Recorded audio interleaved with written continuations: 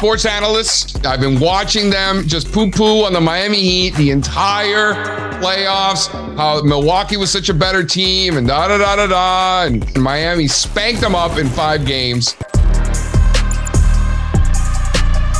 Hey guys, JC Peretz here, founder of AllStarCharts.com, and welcome back to Pardon the Price Action. I am joined as always by my man Steve Straza. Let's get right into it. Banks have quietly been marching higher over the past few weeks. Is the bottom finally in for the market's biggest laggards? I mean, it was just early May, about a month ago, where we were talking about who's next, you know, what bank is going to blow up next. Today, I'm seeing regional banks, community banks having one of their best days really since, man, you go all the way back to 2020 for community banks, Quaba. We're there. We're pressing on multi-month highs. We used to look at QABA for the past few months as a leading indicator of where KRE and KBE and the whole space was going, because it really was leading to the downside. Now you're seeing it lead to the upside. It's ripping today. It was up 6.5%. A week ago, it was up another 6.5% today. If this move is going to stick and we're going to settle here at the close today, I think banks are back. This is a little short-term tradable low. And let's see what they got from here. You know, Mr. Straza, this really just comes back to small cap stocks, right? The bets that we've been making in small caps have been like, man, if we're gonna make money in small caps, the banks need to get a bid, right? So we've had like this like indirect long exposure to banks, whether we like it or not. And it's starting to work. And in hindsight, it was definitely more of a bet on bank stocks than I had really come to terms with. Do you feel me on that? Absolutely. Yeah.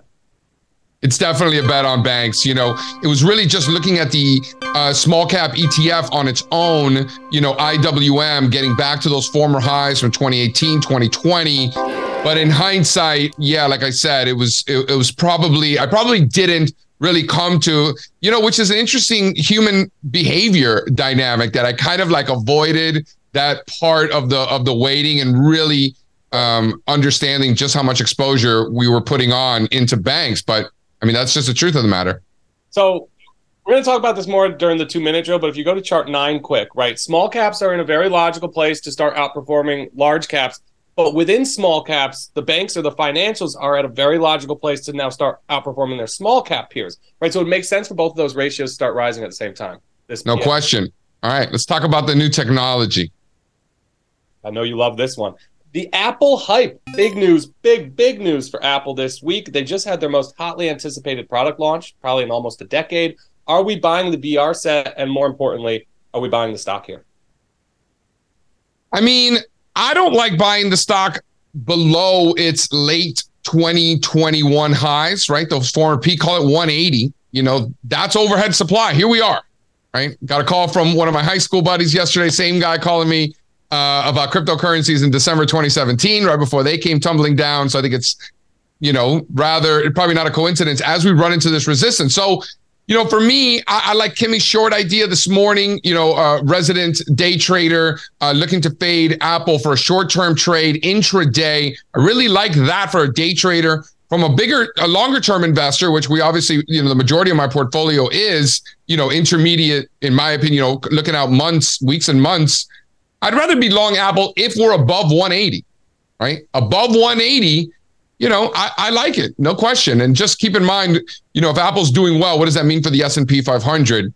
And if we're getting that rotation into small caps and things like Apple are stuck below overhead supply, it doesn't necessarily mean that these big growth stocks like Apple and other technology needs to collapse. It could just underperform for a while, be flat, down a little bit, up a little bit, but not these 2-3% days that you're getting in the Russell 2000 small caps. Yeah. So if you look at the next chart, this is what you're talking about, right? The potential for a failed breakout here. You'll see the relative trend confirm if that's where we're going. So this black line in the lower pane, that's Apple versus S&P 500. That'll roll over.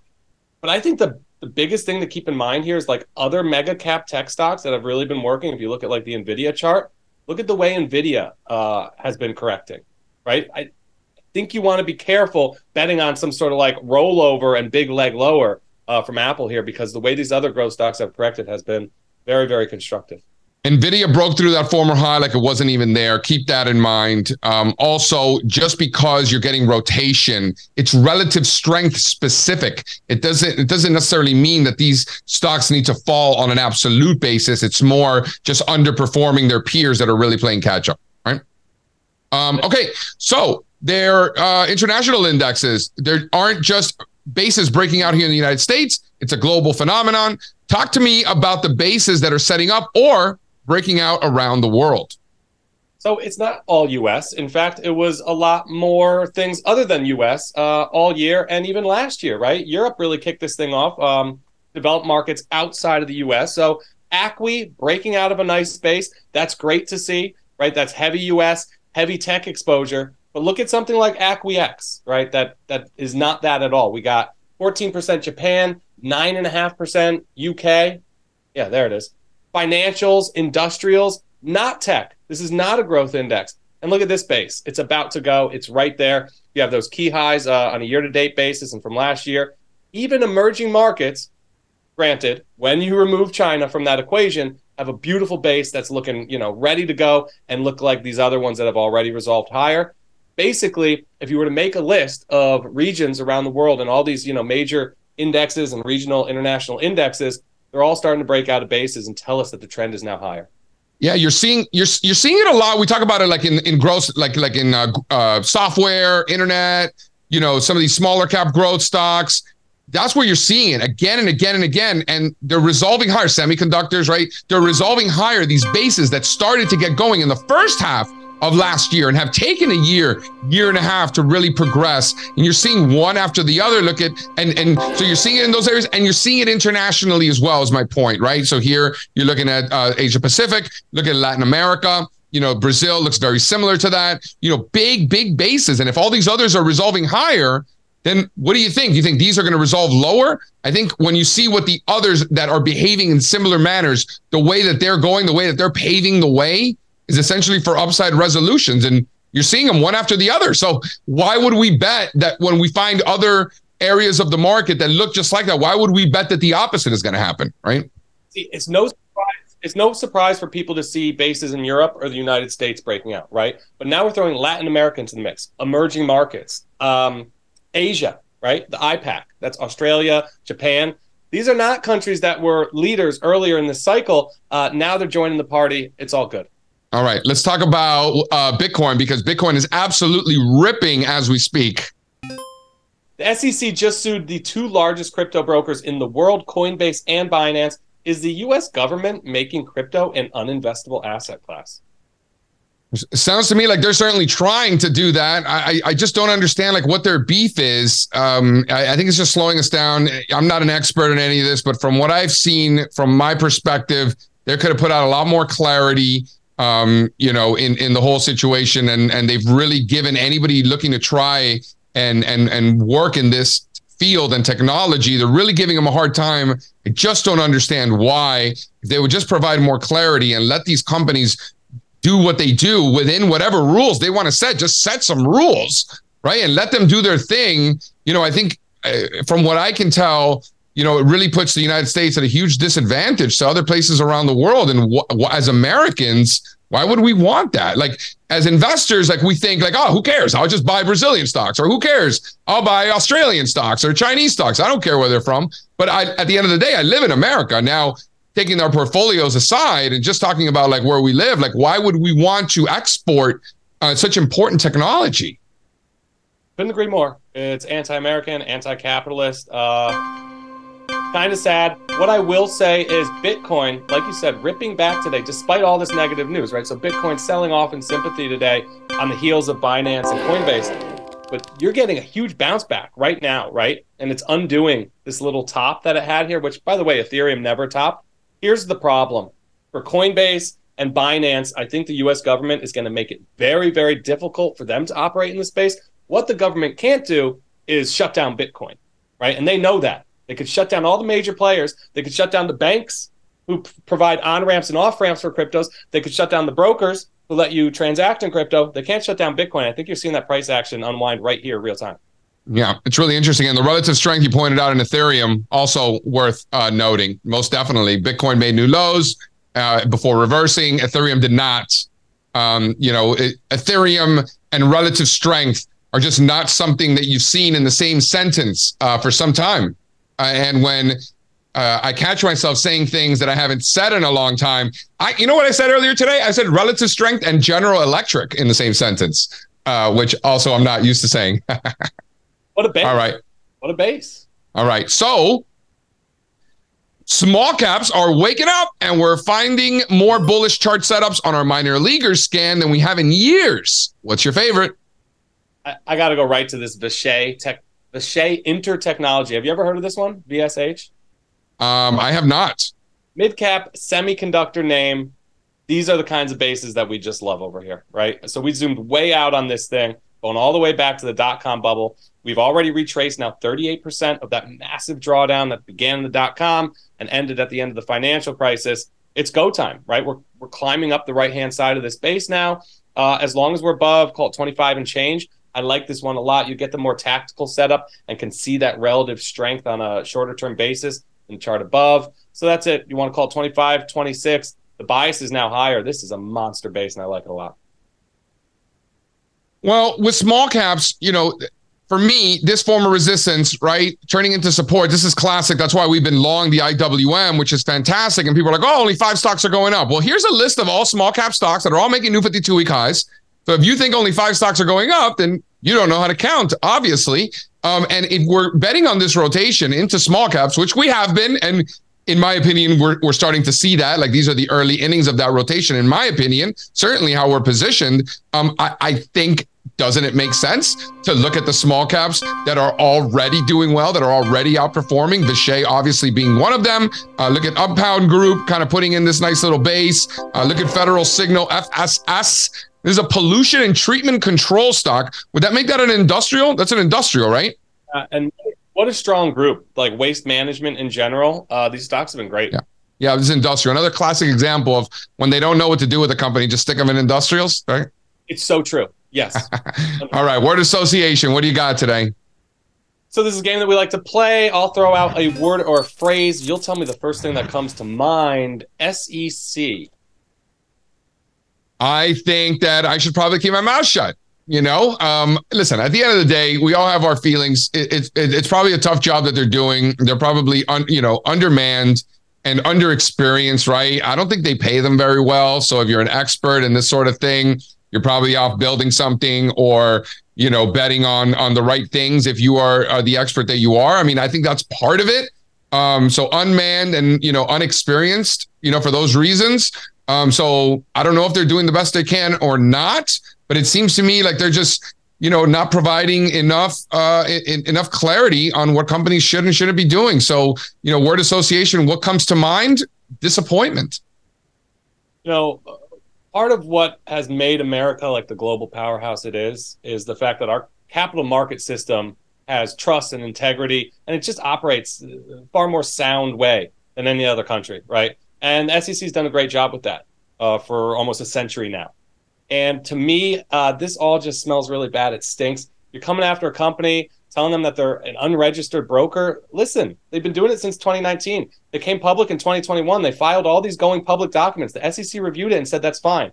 Now they're coming back. It's like a little bait and switch. Oh, you're an unregistered broker? Tell them that when they're going public. I think the whole thing smells really bad, and it's kind of pathetic. Yeah. All right, 2-minute drill. Small caps, they're finally getting their bid. Talk to me. Is this it? Are we going to make a ton of money on these longs? We've been saying for a long time, months now, right, that if small caps keep holding, it's only a matter of time before they got to catch some rotation, right? And they were holding. And Friday, I think, was a major development. The biggest single-day performance since November of last year. Now we're following that up today with another one of the best days. It would be the second best day since November, giving some follow through. You see that candle from Monday, the black candle all the way to the right. You got a little retest of this tactical base, and now we're going. So we had the momentum surge Friday. Now you're getting the follow through today. I think what it's telling us is we want to be looking at small caps more and more and more for opportunities on the long side in the coming weeks and months. From a relative strength standpoint, I mean, geez Louise, could you find a better place for small caps to start a regime of outperformance than literally to the penny where they started to outperform after COVID in 2020. I mean, to the penny. I mean, you can't draw it up any cleaner. Doesn't mean the market needs to care what JC thinks. It's just, hello, like it's right in front of us. I mean, it's either going to happen or it's not. And this is where it would happen. And here we are starting to get some rotation. So the question is not so much, are we surprised by small caps at least acknowledging these levels? The question is, are they temporarily acknowledging these levels on their way down to new lows, or is this it and this has legs? My suspicion is this is it and it has legs, and that's the bet that we're making. But we're going to know soon either way, right? And today's follow through after Friday's move, is very, very impressive. And we can cut this ratio analysis so many different ways, right? Like if you just flip down a chart or two, we have IWM mega caps, same level, but then we can kind of look at the components, which this is industrials versus technology. If this ratio is moving higher, it's probably happening in an environment where small caps are outperforming. Why? And I understand that we're only looking at large cap sectors in this ratio. But if industrials on a large cap base are working and outperforming, then industrials on a small cap basis are likely to too. And if that's the case, then small caps are probably outperforming large caps more broadly. And we're seeing this kind of all over, right? The PSC, IWM, small cap financials versus Russell 2000. It just seems like the right place and the right time for small caps to catch that bid. And as a stock market bull, we've been waiting for this. And I think it's unraveling before our eyes, and it began Friday. I'm in. Let's go. Industrials and small caps. Let's go, baby. All right, hot takes. What do you got this week? I'm sorry to keep harping on the Coinbase stuff, but I was a very vocal Coinbase bull. Beating the dead horse. No, listen, I was a vocal Coinbase bull earlier this year. I've had a position in the stock for a while. Traded in and out of it, but I've also had a longer-term core position. I'm out. For me, it's as simple as I don't want to own a company that the government doesn't want to exist. I'm not trying to fight that battle. That's not for me. There are easier trades on the books, so I'll take a small gain at this point and go home. I want to talk about how sports analysts treat them the same way as you would sell-side analysts, right? They know even less, contrarian indicators. I mean, I've been watching them just poo-poo on the Miami Heat the entire playoffs, how Milwaukee was such a better team and da-da-da-da-da. And, the best record in the NBA, and Miami spanked them up in 5 games, moved on to the New York Knicks, blah, blah, blah. They have such a deep bench. This is their year, best year in 20 years, whatever. Spanked them up just the same. And then, oh my God, the Celtics, so much better talent, bigger, faster, stronger. Nope. Miami beat them 5 times in 7 games. Right? 5 times they beat them, as you guys recall. And here we are now, still Miami not getting any credit at all. Spoelstra putting on just a coaching clinic. Series tied 1-1 versus Denver. And yes, I'm a Miami Heat fan. And yes, all of this makes me very happy. But as investors in general, let's say you're a Cavaliers fan and you don't have a horse in the race. Just observe the behavior of the animal spirits throughout the NBA playoffs and think about the sell side community in the same way, right? Very, very similar. So I think that's a good lesson. No, you could just tell how well coached they are because they're hard to put out. They're so disciplined, they're so resilient, they just hang around. Yeah. And that's a scary thing, So this series down 10 points, 12 points going to the fourth quarter ain't no thing. They don't go away. Go away. And what that does is it gives them the ability to get hot and go on a run and make a play. And that's what we saw, just Sunday night. So that was and give the other team the opportunities to make mistakes as well. Yeah. It was a great game. It was a really good game. I'm excited. And this is fun. NBA, basketball is just crushing. You want to talk about uptrends, basketball globally is out of control. The United States basketball is diminishing on a relative basis for years and years now. And it's really turning into this global thing where, the United States basketball players will be the minority soon. They kind of hit on that in that movie. You got to watch it and let me know what you think. I will. What's the name of the movie again? Air. It's the Jordan Nike story. Got it. All right, everybody. Thank you again for watching. Make sure to give us a like and hit the subscribe button so you never miss an update. And follow me at All Star Charts on Twitter. Be sure to follow Steve at S. Straza. Leave a comment below. Let us know what you think, and we will see you next week.